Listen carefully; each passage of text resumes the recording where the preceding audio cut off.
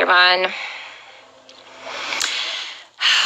Great goodness. It is 8:42 New York time, and I got to my regular unit, and they took my patient away, my black guy. And now I'm getting switched units. This is exactly what happened before at the other hospital. As soon as I told somebody, like management, and tried to advocate for my patient, they take the patient away from me and then they move me. So, like, I legitimately don't even know what to do anymore. Like, even the advocacy groups don't give a shit about these people. Like, literally, like, Black lives don't matter here. And I mean, that's pretty sad that somebody who is white and lives hundreds of miles away from the city gives more of a shit about these people than the actual people in this city.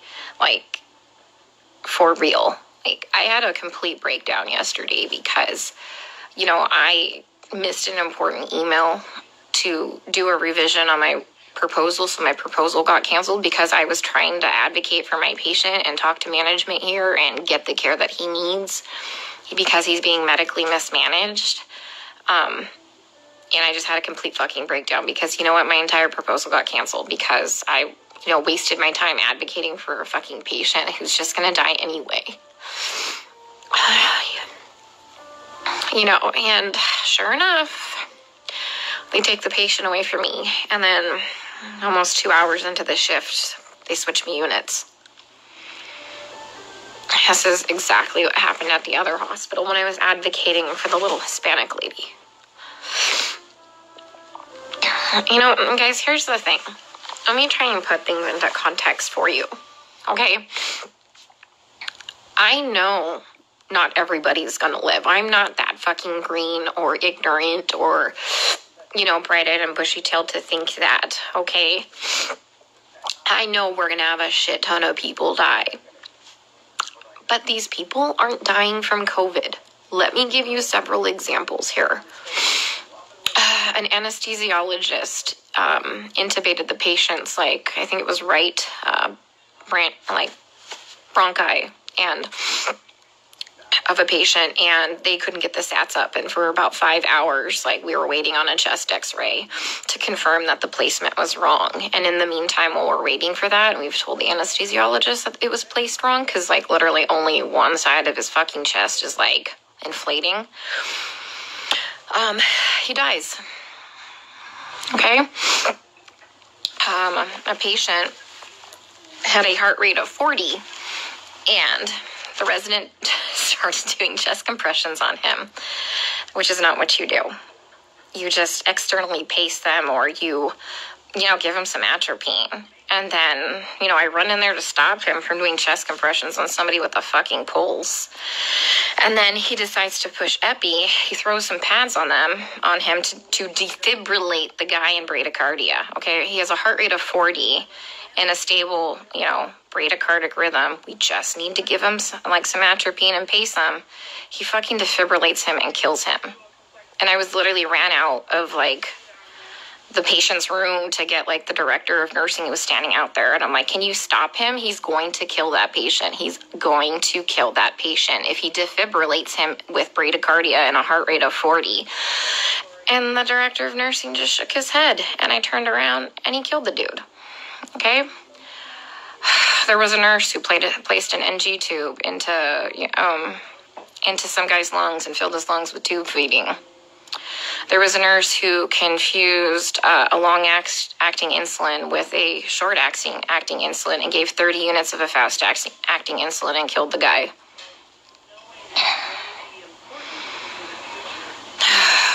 What else? Other stuff have I seen? Yeah. It's just here they're just gonna let them rot on the vent. They're medically mismanaging these patients. And, like, I'm not a doctor, guys. I'm not professing to be a doctor by any means. But there's, like I said, basic standards of care that we have to do. Like, when somebody's low on blood, like literally on the brink of a critical low blood level, we should replace the blood. But I asked the residents, and they're like, does he have internal bleeding? And I said, no. Then they're like, well, we're not replacing the blood. Well, here's the thing. In these COVID patients, they all eventually need a blood transfusion. Their blood, like, if you don't have enough blood to actually oxygenate your body, the vent settings don't fucking matter, okay? And they don't matter because you have no oxygen carrying capacity of your blood, okay? I told you about the patient where, like, all that, like, purulent drainage just kept seeping into his lungs because the ET tube cuff was leaking and nobody has a fucking manometer here to check the pressures. And I finally figured that out. And I kept saying, hey, you know what? His white blood cell count is steadily, like, you know, we're having a problem with it. Like, do you want to start some antibiotics? No. Well, does he have a fever? And I said, no, he doesn't have a fever. They didn't want to start antibiotics. Day shift nurse finally got a chest x-ray. He has full-blown pneumonia now. Like, I've been telling them this for a while, but because he didn't have a fever, they didn't want to give him antibiotics. We have a nurse who, like, fell asleep at the fucking nurse's station while we were all in rooms, and her norepinephrine ran out, and the guy had no fucking blood pressure and didn't perfuse his brain, and I'm pretty sure he's brain dead. That same nurse is now running a CRRT machine, a dialysis-like machine, that she has never done before. She said she'll figure it out, okay? I'm pretty fucking smart, and I figure a lot of shit out, but I would never attempt to try and figure out a CRRT machine on the fly. Like, we are adequately staffed. There's a shit ton of staff in there, like, and we have a nurse who does CRRT in there. She has a different patient load. We told them, like, hey, let's just swap these nurses so the one that knows how to work this machine can work this machine, but they didn't want to do that. So I'm pretty sure that patient will be dead here in a couple hours. And this is why I freaked the fuck out yesterday. Because nobody is listening. They don't care what is happening to these people. They don't. I'm literally coming here every day and watching them kill them. I mean, we're not going to save everybody. That's fine. Like, come on, guys. We're not God. But, like, some of these people, hey, we know that they're not going to live. Let's start a hospice unit or something, you know? Like, they don't need to be in the ICU. Let's change course. Let's do palliative care or something. Like, literally, some of these people are just on sedation to keep them on the vents. Nothing else. I have a lady on a tranq on a vent, and she's not even fucking cognizant. She's not even on sedation. You know what we give her every day? I give her breathing treatments, albuterol, and she gets insulin. And that's it. That's it. We're not treating the COVID, guys. Like, for real, we're not treating the COVID. You know, every day we try and get these guys off the vents, right? Because, you know, there's criteria for weaning. Every day, the day shift nurse will wean them down, like, to, like, minimum sedation. Every night, we come in and we get the same 2 residents, and they fucking max out all the sedation again and undo all the work from the day shift. Then the day shift attendant will come in and they'll all do rounds, and they'll be like, he wasn't synchronizing with the vent. So we had to turn all the sedation on. And I'm like, he wasn't synchronizing with the vent because it's in the wrong vent mode.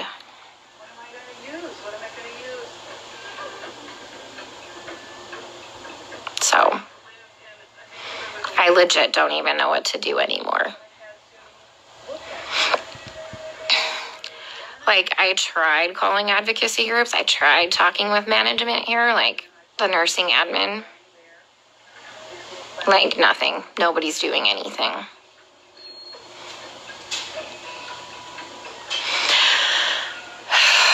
We still have 100% mortality rate in the ICU unit. I just left. But, I mean, they're living longer because we have, like, legit ICU nurses there. So CDC finally, like, not the CDC, FDA approved yesterday the remdesivir study, like, to start using remdesivir for COVID patients.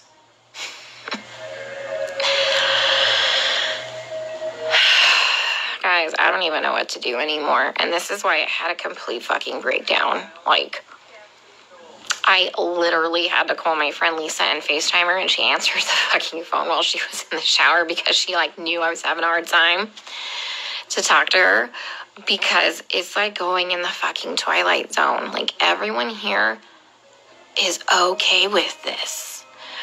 Look, the only way I can kind of put this into context for everybody is, and this is going to be kind of an extreme example, this is like really the only thing I can come up with, is like if we were in Nazi Germany and they were like taking the Jews to go put them in a gas chamber, I'm the one like there saying, hey, this is not good, this is bad, this is wrong, we should not be doing this. And then everyone tells me, hang in there, you're doing a great job, you can't save everybody, you're amazing, you're a great nurse. Guys, I know I'm a fucking good nurse. I know I go in there and I give it 500% every day.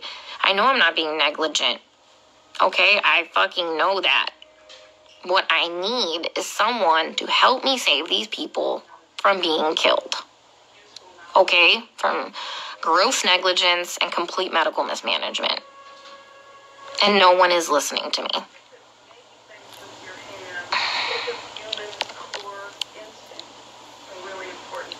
Like, for real, nobody's listening. I even tried getting a hold, like, of black advocacy groups here. They just put me on hold or hang up on me. Tried talking to management. Now I got moved units.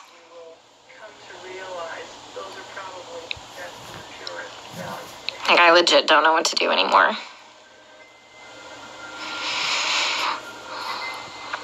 Can someone come up with, like, some type of a solution for me? Because I'm kind of out of ideas.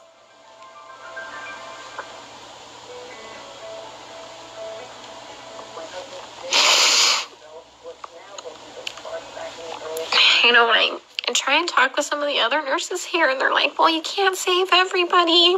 And they all know what's happening. They all agree with me, and they all just shake their heads. And I'm like, am I the only one who is not a sociopath?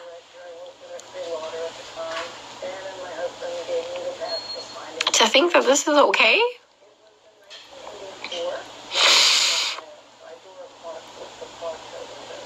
I mean, guys, they literally don't even know when they're dead. Like, how many times have I told you they've assigned me a dead person? Like, how long have they been dead? Nobody knows. Like, how is anybody assessing anything without a stethoscope? Normally we have, like, those disposable stethoscopes. But I knew what we were coming into, so I brought my old junky one. Nobody's listened to anybody's lungs as long as I've been here. Even with disposable stethoscopes.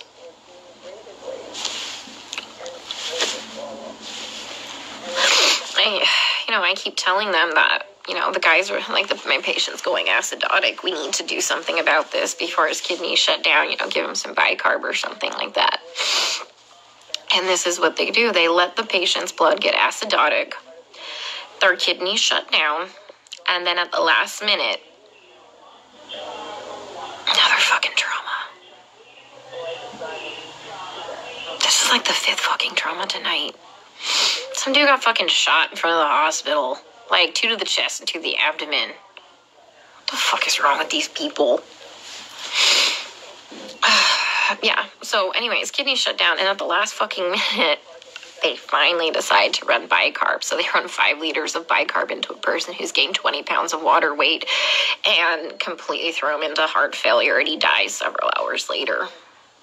That was one of my patients.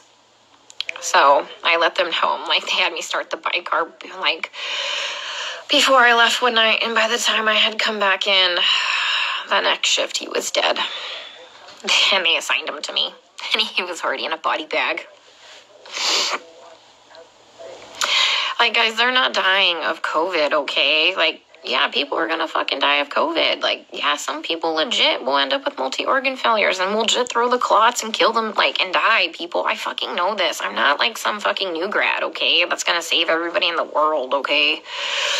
I am literally telling you that they're murdering these people, and nobody will listen to me. I mean, like I said, I'm not a doctor, but I'm pretty sure that when you defibrillate somebody with a heartbeat of 40 in a stable rhythm and you kill them, that's murder.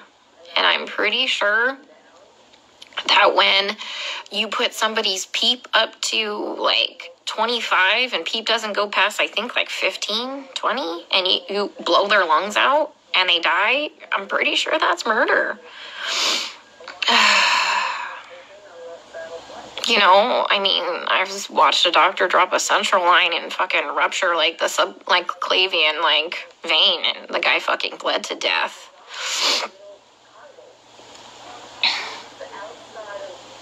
I mean, COVID didn't break that central line.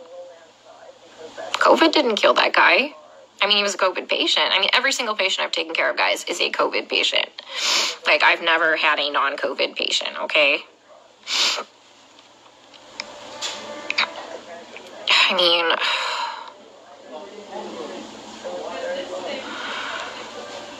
I don't even know what to say anymore.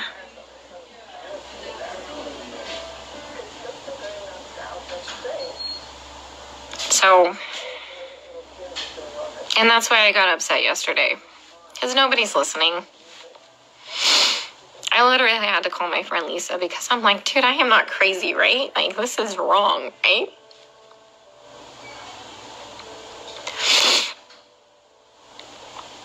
Oh, God. I watched an anesthesiologist place an ET tube and rupture their esophagus, and the guy choked to death on his own blood. COVID didn't place that ET tube incorrectly. And nobody cares because they're all minorities and we're in the fucking hood.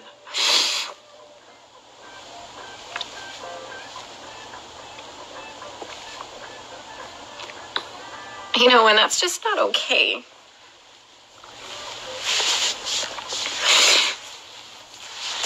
You know, I grew up really poor. And so I know what it's like to be, like, completely forgotten and for nobody to advocate for you.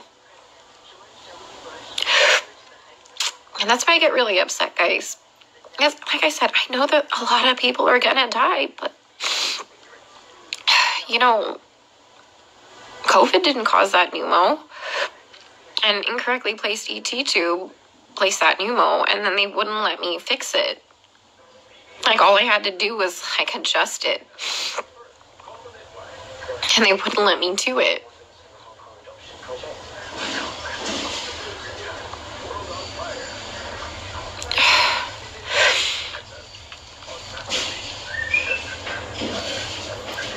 So if anyone's got any idea what the hell I can do to save my one black guy before they completely transfer me out of this hospital, that would be great. Because he's mentally there. When he sees us come in, his heart rate and his blood pressure drop up. And he doesn't sync with the vent. Because he can see us. And when we leave, he calms down again. He just physically can't communicate with us. Like I told you, I had Stephanie explain to him what was happening to him because you can't hear me very well through a respirator. Plus, I'm sure that respirator is probably scary. Especially if you're kind of out of your mind from all the sedation. But he's a cab driver and lives a couple blocks away from here.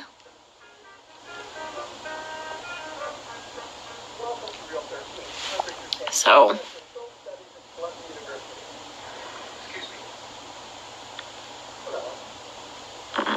he has some family, but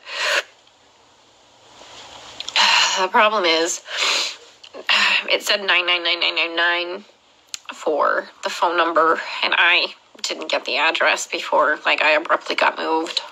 I'm sitting in the vending machine room, because it's nice and cool. I'm in between units right now, so they haven't realized I'm gone. I figured I'd have a mini meltdown and then get my shit together, because I've never been to the other unit. Mind you, I've been on this unit the whole time, and whatever, I'm flexible. But once again, you know, I talked to admin. Next day I got moved.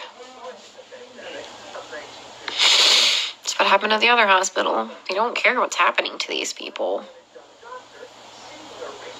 And I just have to keep watching them die. And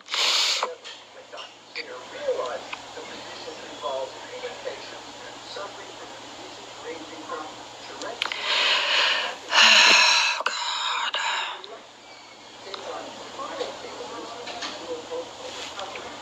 There's like this weird telenovela on. I think it's about a dog.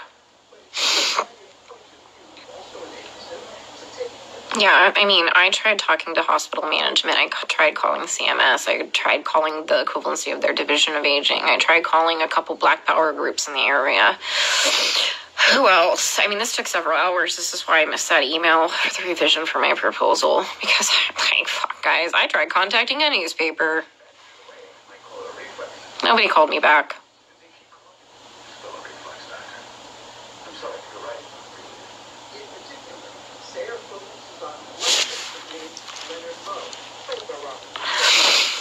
So,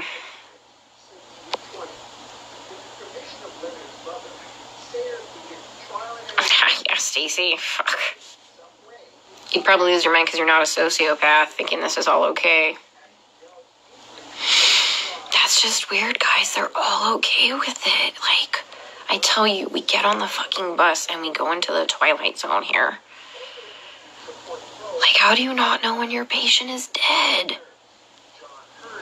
For real.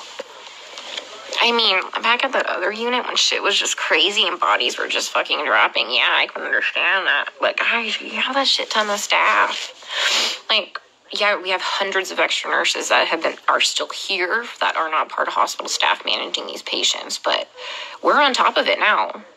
We're on top of it now. There's no reason to not know when your patient's dead. I mean, there's no reason you should be managing a dialysis machine never knowing how to use a dialysis machine when there's a dialysis nurse in there.